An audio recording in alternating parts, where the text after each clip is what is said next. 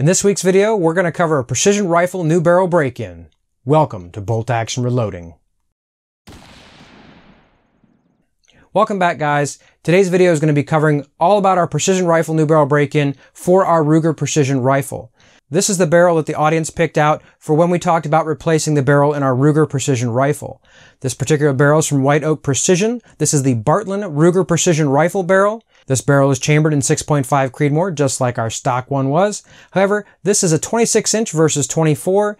Instead of the 1 8 twist that came with our factory barrel, we've sped it up just a little bit and went with a 1 7.5 twist.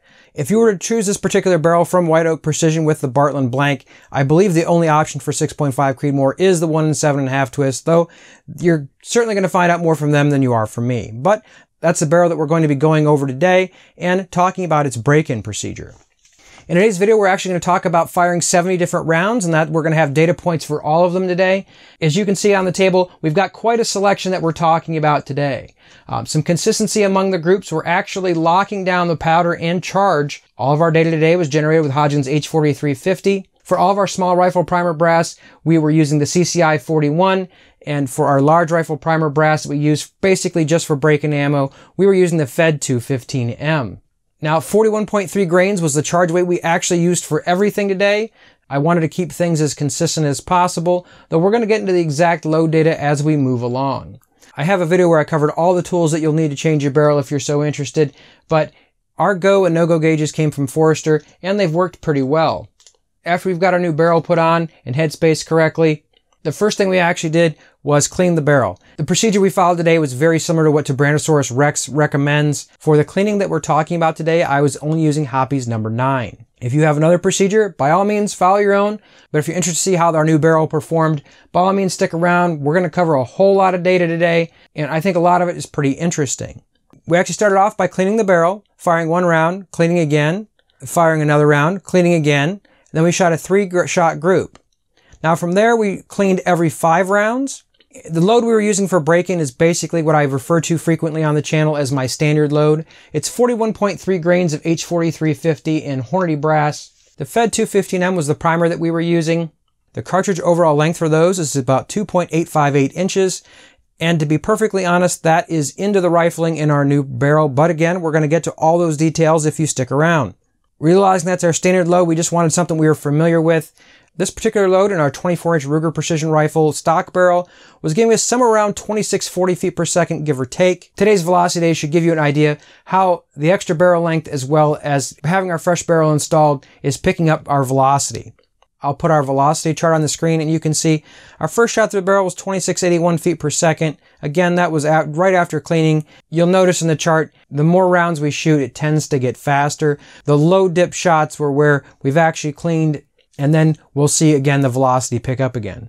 Shots 1, 2, and 3 were both directly after a clean. Along with firing and cleaning and breaking these in, we were also resighting in our scope. The first 2 shots got us kind of on target, and then shots 3, 4, and 5 were the first group that we shot with our new barrel. A 3-shot group, which nobody probably likes, but even considering the one wet shot, a .573 MOA group was what we achieved, so certainly can't complain about that right out of the gate.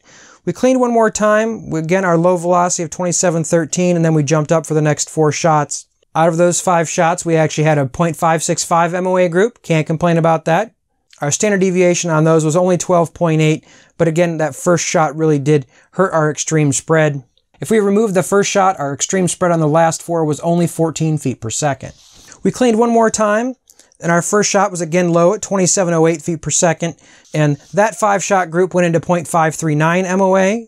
And again, if we remove the first shot, which was our lowest velocity, that's going to bring our extreme spread to 13 feet per second.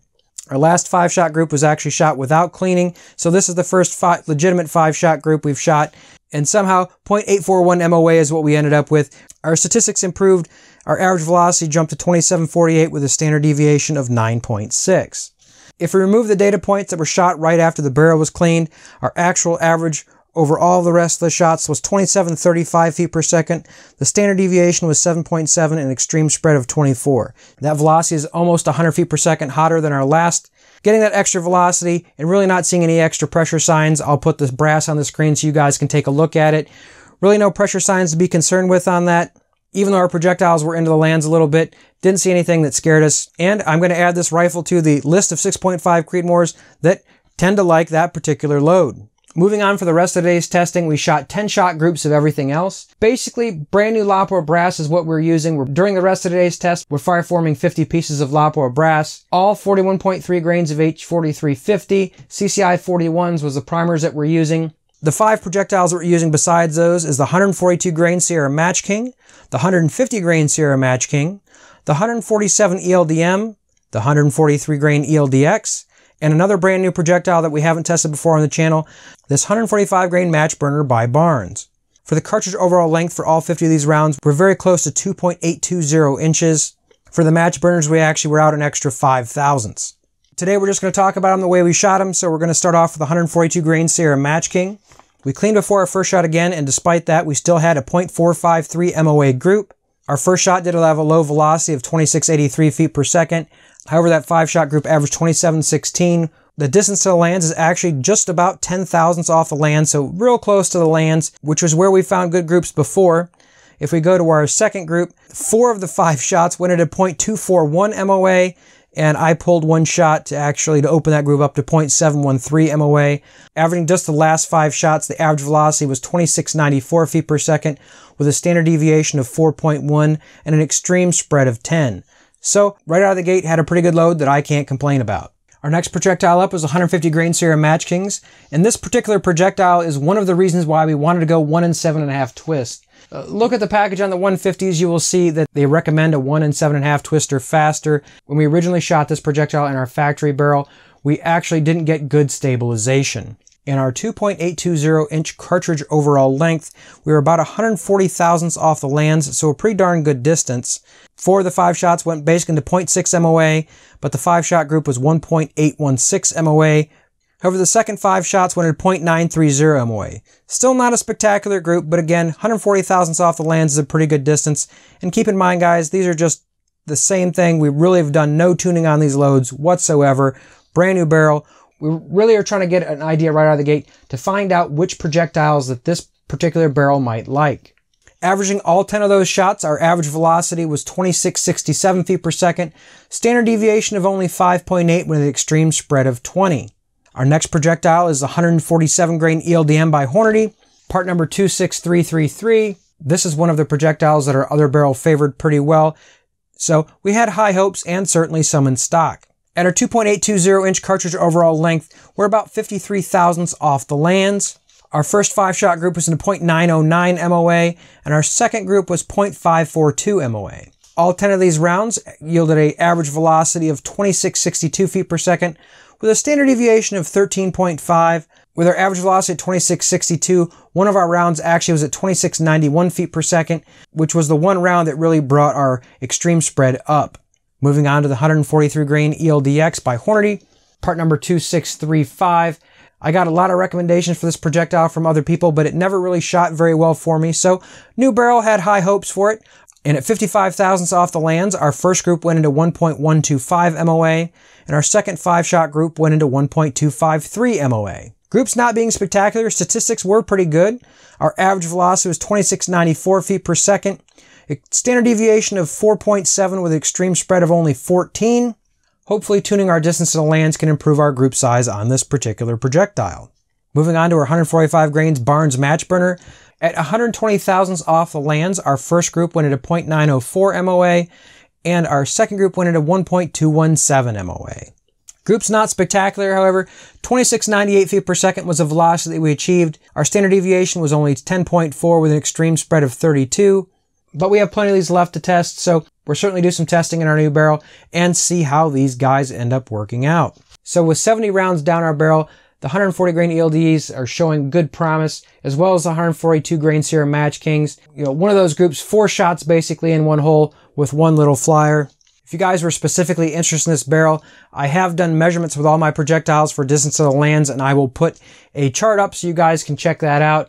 It's a relatively large list. This is basically every 6.5 millimeter projectile that I have in stock.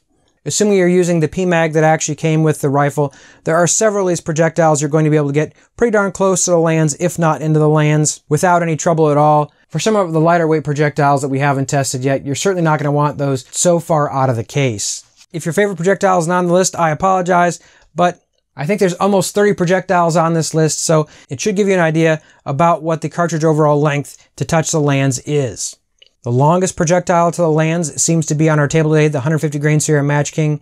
To the lands is somewhere very close to 2.964 inches. The fairly repeatable CBTO on that I was getting was about 2.246 inches. On the complete opposite end of the spectrum, the closest distance to the lands was 2.736 inches with the Hornady 100 grain ELDM, part number 26100. But again, not a whole lot of projectile left in the case if you had it out at that distance. I'm sure you guys can see a little bit of the reason why we went for a 2-inch longer barrel this time, just to pick up that little bit of extra velocity, a little bit faster twist weight to really help stabilize some of these heavier projectiles. But right out of the gate with a couple of these projectiles, I've been pretty impressed with what they've been able to do. If you guys are interested in the 6.5 Creedmoor testing we do here on the channel, I'll put a card up. You guys can check out the playlist on that. If you enjoyed today's video, make sure you subscribe to the channel, hit the bell icon so you get notified when I post next week's video. Thank you so much for watching. I hope to see you come back next week. And until then, stay safe in small groups.